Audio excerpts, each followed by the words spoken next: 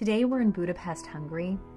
We heard that there's a tram route that is the normal metro ticket price, but it goes directly down the Danube River and happens to pass by a lot of the major tourist attractions. After boarding, we passed by Budapest's beautiful Parliament building, which is the world's third largest. It's so intricate and took about 20 years to build. On the other side of the river, we could see Buda Castle, which is the building here with the teal dome. We passed by some great bridges. There are 8 major bridges that cross over the Danube in Budapest. This one is the newest. Our favorite, though, was this green one right next to Gellert Hill, which is a hill that has a bunch of great hiking trails.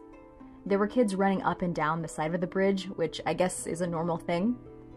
During the ride, we passed by several of these river cruise ships that are fairly flat, so they can sail under the bridges, but they're very long and often have pools or courts on top of them. We stopped for some coffee and then made our way back to the Airbnb.